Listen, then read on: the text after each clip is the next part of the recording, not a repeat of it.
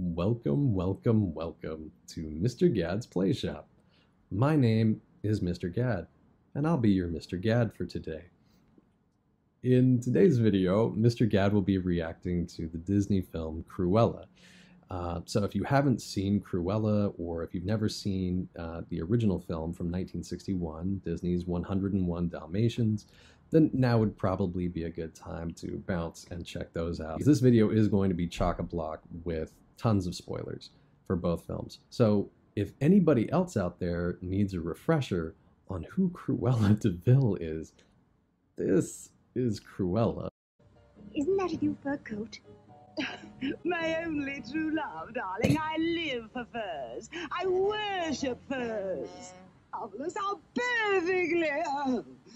Oh, the devil take it, they're mongrels. No spots at all. What a horrid little white rat.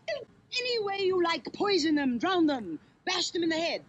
You got any chloroform? I don't care how you kill the little beast, but do it! And do it now!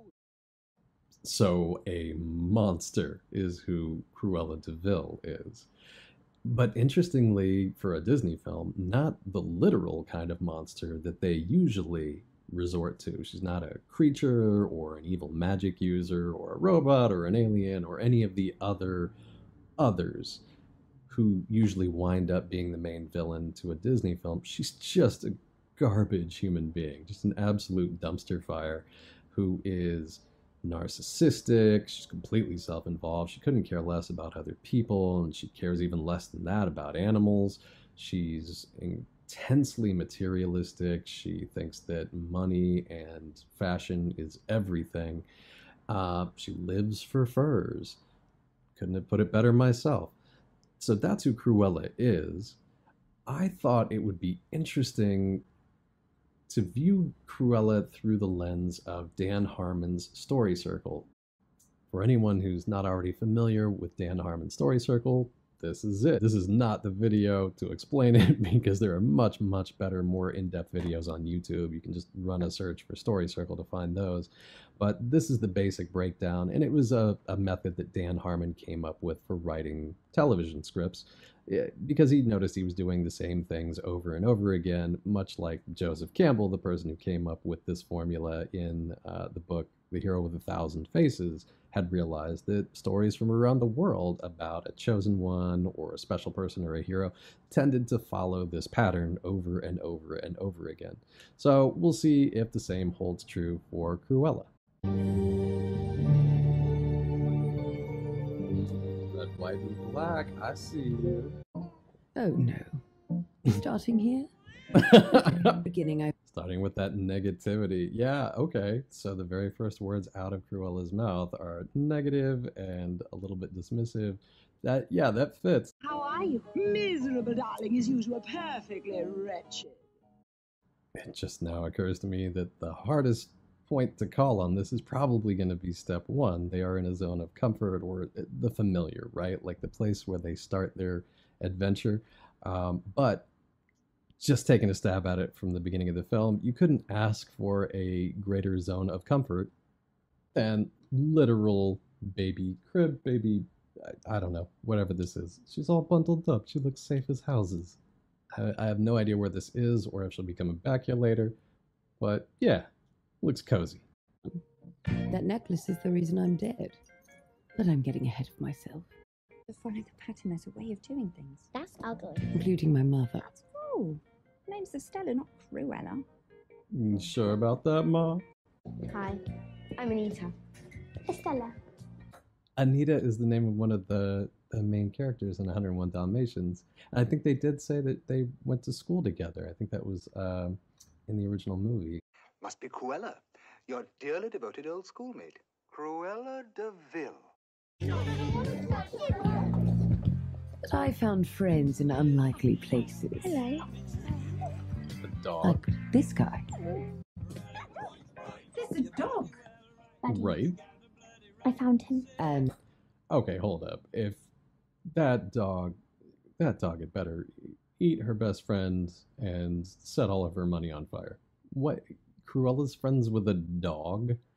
This is not on brand. not Moving on. this guy. Her. A Anita Darling. What a fabulous name. Hold up.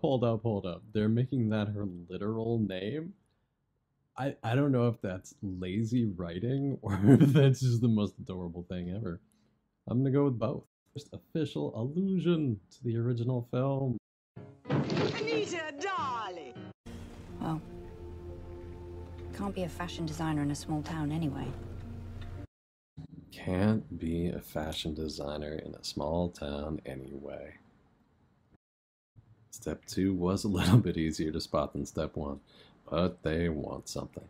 So it's not such a big deal that Cruella has been booted from her elite little school, because it means she can go someplace where she can follow her dreams and become a fashion designer. Can we go here? Regent's Park. Perfect. When we get to this city, first thing we'll do, we'll go to the fountain, we'll have a cup of tea, and we'll start planning how to make this London thing work.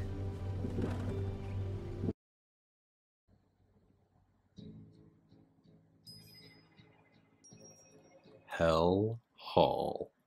It's past. I heard puppy barking over at Hell Hall. You mean the old De Vil place?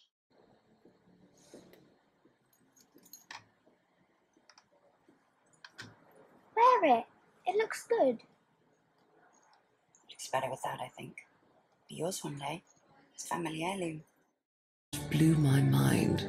Mine too. I had no idea where I was or what it was. I just knew that for the first time in my life, I felt like I belonged. Okay. For sure. We have officially entered the unfamiliar. I probably should have caught it when they were literally crossing the threshold into Hell Hall, like crossing through that gate into the land of the unknown, but we are in an unfamiliar situation now. Things. Dalmatians in the first 10 minutes.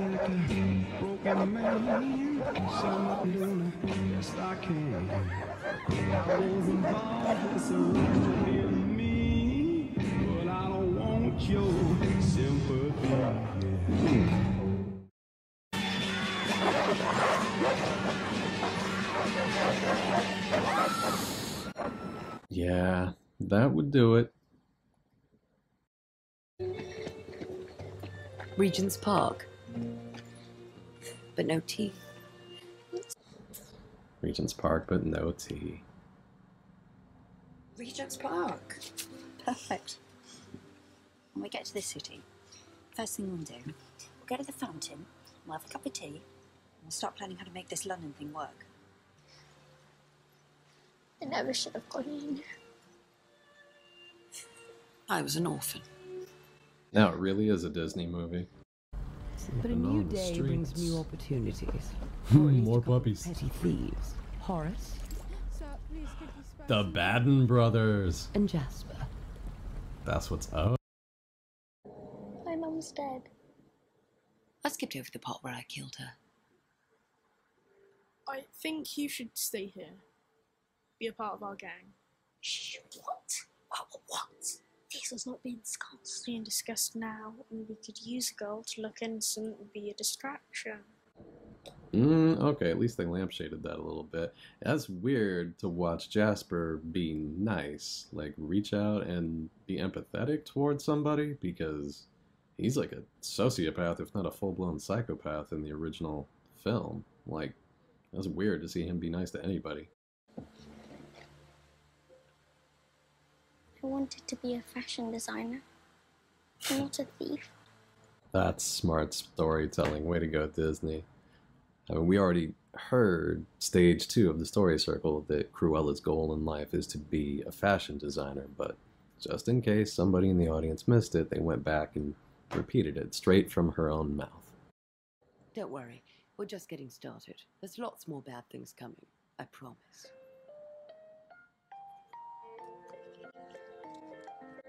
Okay, I kind of hate this because it messes up my next bit. Hold on, I'll do a magic edit later and put that bit here.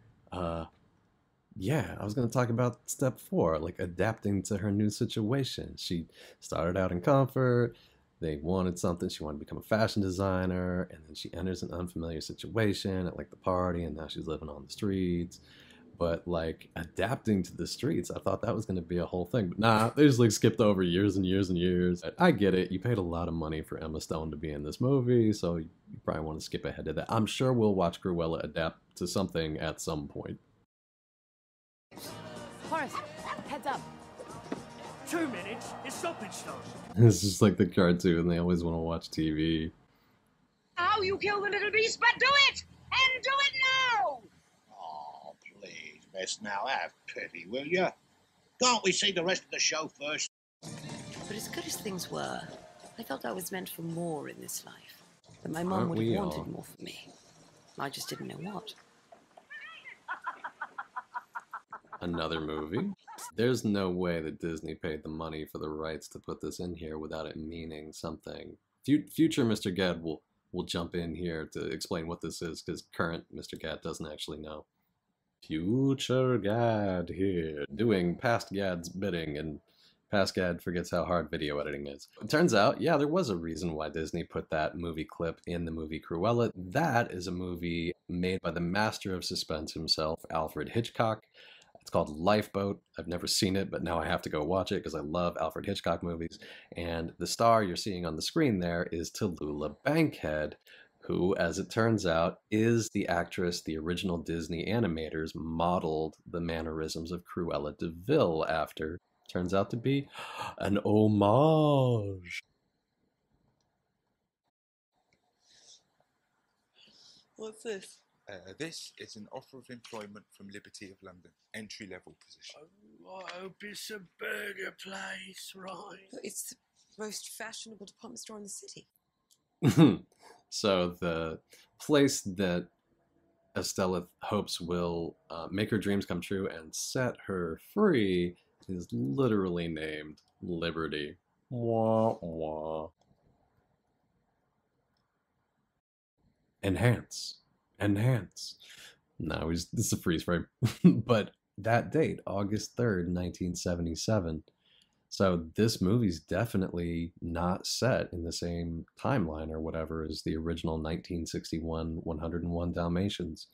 That's interesting. I don't know. Maybe they're just hedging their bets in case they mess it up real badly and they can say, no, it was an alternate timeline.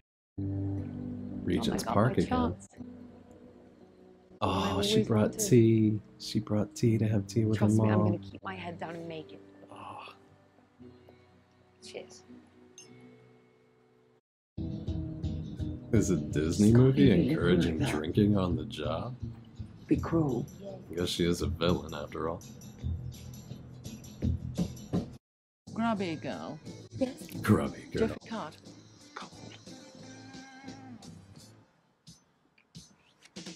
You're hired. This address, 5 a.m. Don't be late.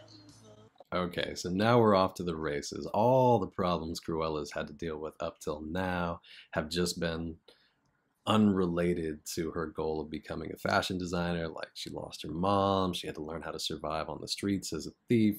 But now, we hadn't definitely been here before. We're definitely here now. She's adapting. Adapting in a way that's actually going to get her closer to achieving her goal of becoming a fashion designer. Welcome to second time around. So Bowie. Or art, as in work of. Wow. Hello, new best friend. Let go on the streets. Some abuse and insults, of course, but I like to say that normal is the cruelest insult of them all. Normal is the cruelest insult of them all. All right, this should have been a movie about Artie. Someone competent. And someone not. This is my lawyer, Roger.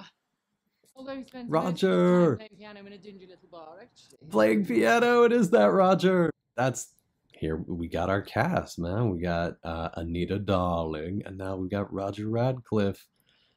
Spoilers, future husband of Anita Darling. Regent's Park again. I made this. The Baroness said she thinks I'm something. I think that's good. The necklace. Your necklace? Oh, family heirloom. Funny story, actually. An employee once stole it. No, she did not. Ooh. Ooh, talking smack about mama, and you've got her jewelry. Regent's Park again. My mother hadn't failed dismally. I had. And I wasn't going to fail her again. Told you. She always comes here. See, she always comes here. Please. Whatever you do, don't turn around. Wink. Oh, well, don't just stand there. Get in and get him out. Rat dog. Groovy.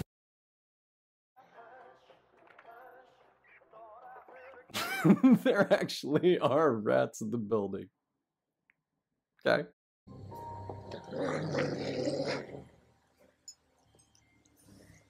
Yes, aren't they gorgeous? And vicious. It's my favorite combination. Good line. There's a whole mess of different kinds of them. Wink again. That's a hybrid. Wink to the rescue. That's getting to be the thing that bugs me the most about this movie. It's a lot of fun, but these three characters, Jasper and Horace and Cruella, who are dog murderers in the cartoon, like, they deeply rely on these dogs to pull off their scams. It seems like they love them too. I don't know, it just doesn't fit. It just really seems like they should have had a different kind of pet. Like, you think thief, you don't think dog, you think like trained monkey. I mean, it worked for Aladdin. Anita, darling. Anita, darling. Nice. You notice how some dog owners look a lot like their dogs? No, I've never noticed.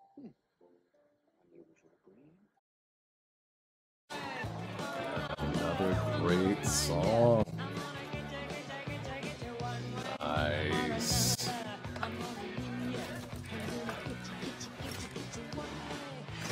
Heck yeah.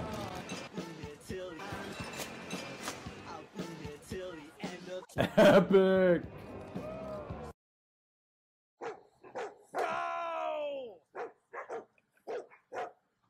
They really would make fabulous cakes.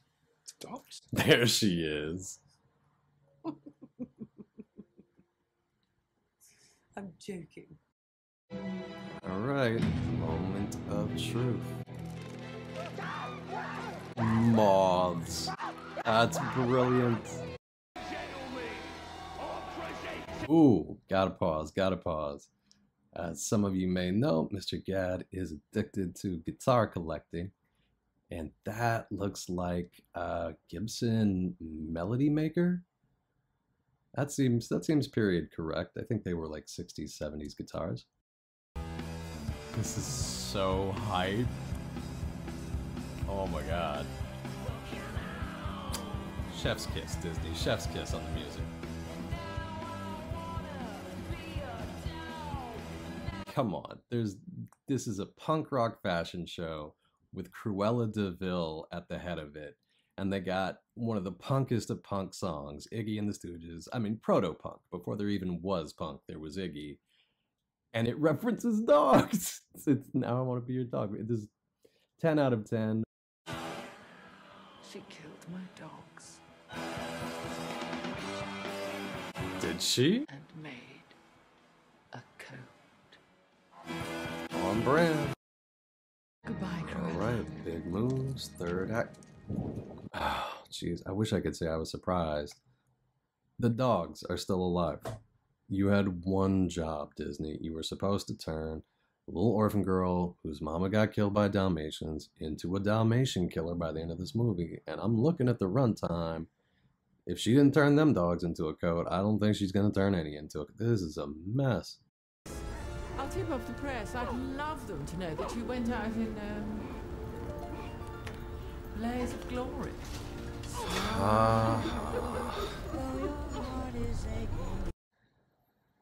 Why am I alive?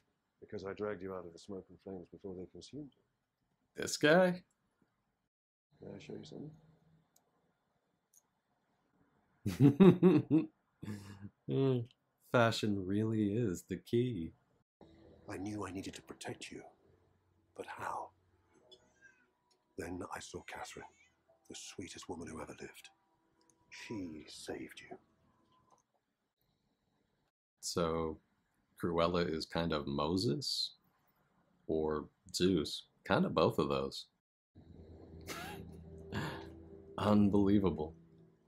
That kid is back on the escalator again. I'm Cruella. Born brilliant. Born bad. Owning it. And a little bit mad. Most everyone's mad here.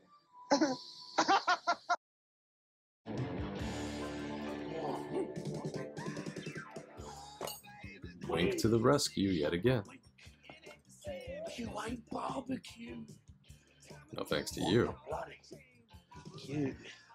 You're getting kissed right on the mouth. I don't care where it's been.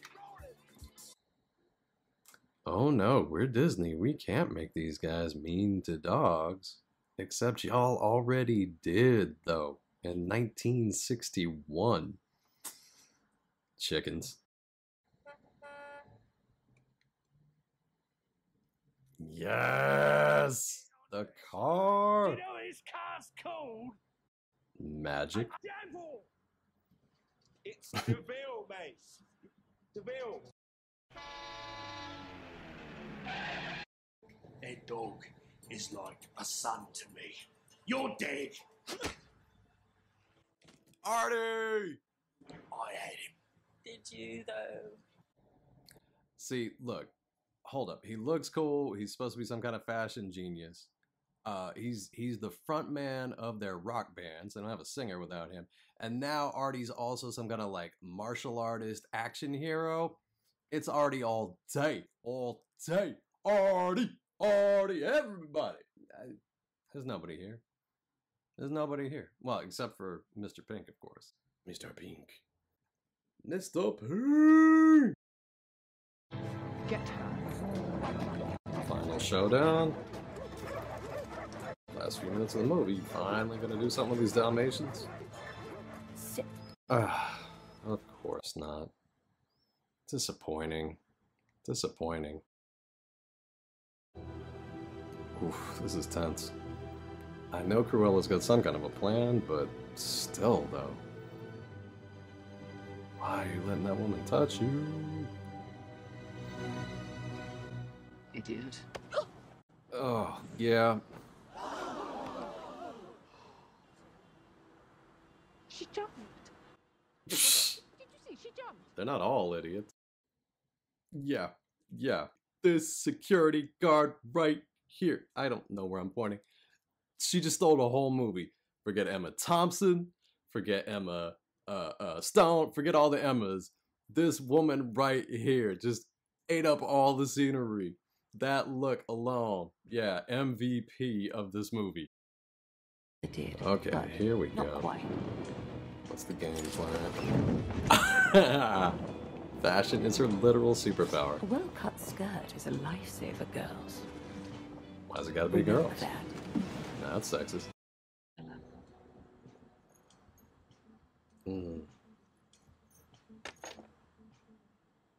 She was with her mother now. Ooh, that's dark. Okay, I think we can do the rundown now. Estella got what she wanted, but so she's a famous fashion designer now, and her main competition, the Baroness, is out of the way in prison, but she had to pay a heavy price for it. By eliminating her competition, the Baroness, she literally put her own birth mother in prison. Deservedly so, but still, little dark, little twisted. On top of that, she's throwing the necklace in the grave. She's literally giving up the identity of Estella. Like, that person is legally dead on paper. And now there's just Cruella De Vil, like the personality she's made up.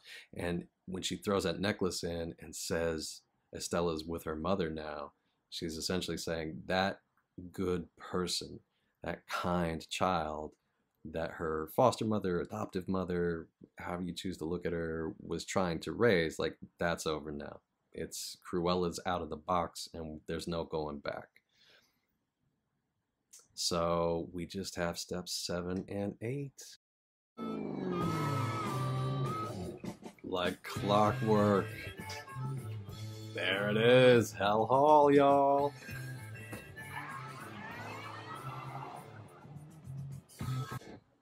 Could not be more on the nose than that. This is the return. Our protagonist has returned to her literal birthplace. I'm assuming that's where the baby was born at the beginning, where I was like, oh, this seems like a familiar place. Now here she is, back right where the story started, in Hell Hall, Hellman Hall. And that brings us to the final slice of the story circle pie, having changed. And Estella definitely did. She's literally not Estella anymore. She's Cruella, 24/7, 365. There's no going back. Some other changes. She's rich now. It looks like she's got Hell Hall. She's inherited everything from her biological mother. She's presumably got that fashion empire. So she's got everything she wanted. But I'd say probably the biggest changes are really her personality. You know, giving up on that way of life that her adoptive mother was trying to show her. And you could see that over the course of the movie with Jasper, that he was like, what happened to that sweet girl? I think at one point he actually said, I miss Estella. What? I miss Estella. Is it so hard to back me up? No, not Estella. That's easy. But to help Cruella, it's a nightmare. So yeah, she's burned some bridges there, and I guess they kind of sort of set up how that transitions into the negative relationship that Jasper and Horace have with Cruella in 101 Dalmatians, where she treats them like henchmen. Final take. It was a lot of fun, actually. Thank you guys for suggesting that I watch the film. So it's cool that you suggested it. It was visually fascinating. It was a visual feast, like the fashion, the pyrotechnics, the rock show, all that stuff. Super cool to look at, and a really fun ride and a perfectly good story.